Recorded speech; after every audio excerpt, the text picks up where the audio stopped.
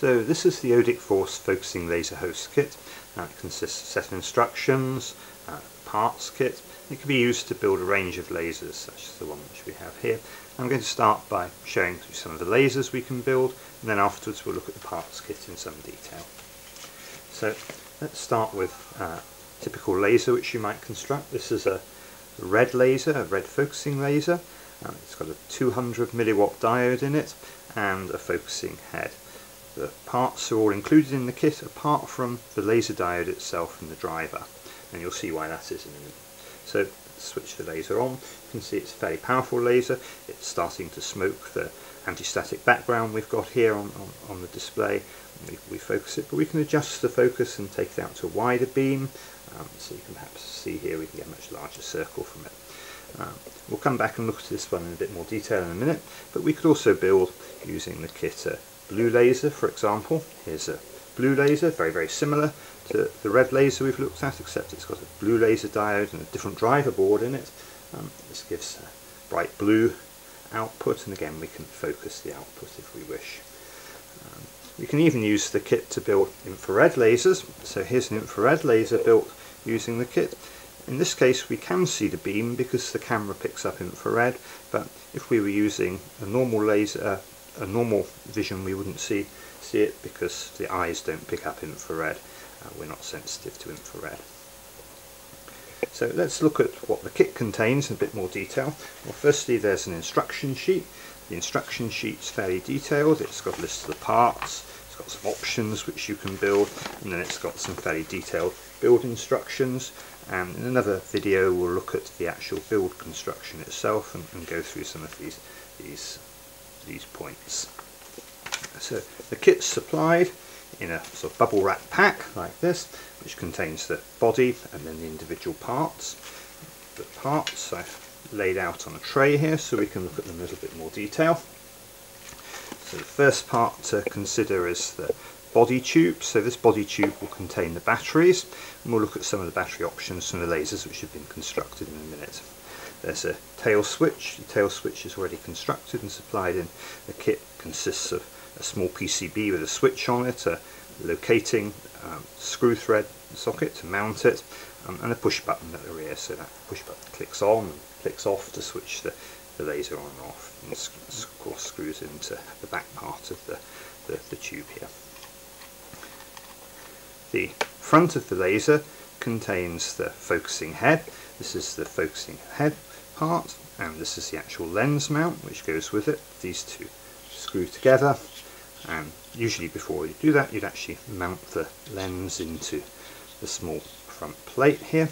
It's got a 9mm threaded recess, and the lens which is supplied is this particular lens which you see here. It's a wide aperture coated lens, so it's an acrylic coated lens, optically acrylic coated, and there's a tensioning spring to mount that into the head.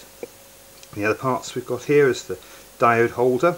This diode holder is for direct press fit of a 5.6mm diode, and the diode mounts in this with the driver board behind, and that screws into the front of the laser head. So let's have a look at some of the lasers which can be built with this and look at some of the internal components.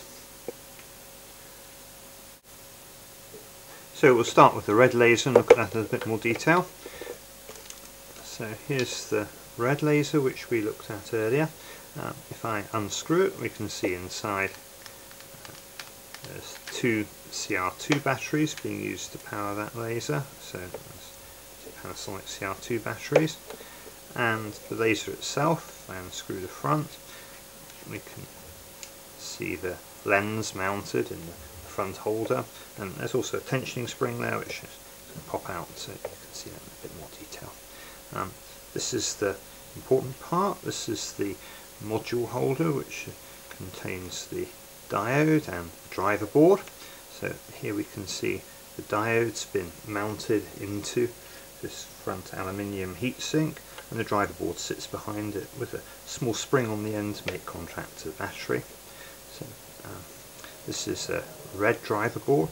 Just put blue tack underneath it so I can centre it up, and then we can zoom in and have a look at this in a bit more detail. So let's have a look in a bit more detail here.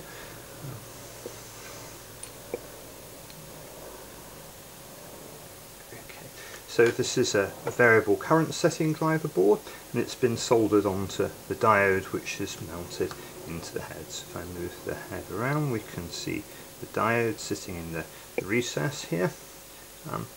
We can see that there are two bond wires coming from the diode soldered to that side of the board, and on the other side of the board there's a single wire going to the driver board. And literally assembly of the laser involves inserting the diode into the head, fixing it in place, and then soldering the driver board, and then soldering a spring contact, screwing everything together, and you're done.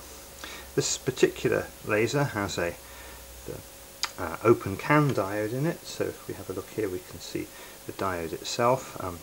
Open can diode means that the actual laser element of the diode is exposed, so that actually allows more efficient cooling, so that's one of the reasons why this red laser diode can run at a couple hundred milliwatts and still have a reasonably good life. Now on this particular construction I haven't put any heatsink paste around it, so you can see how it's built fairly easily, and that means that the wires exposed from the diode going to the board aren't encapsulated, but I would strongly recommend putting some heatsink compound around here, and there's thermal settings of the heatsink compound to do that. And if I show you the inside of the infrared laser, I can give you an example of how that works. This has got a different driver board.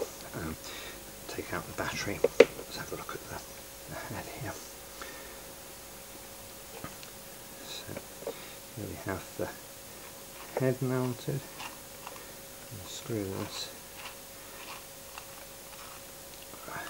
And there we can see, in this case, around the driver board, it's a heavy duty driver board, there's a reasonable amount of thermal adhesive, thermal compound, and that's securely mounting the driver board and providing better heat dissipation for the diode.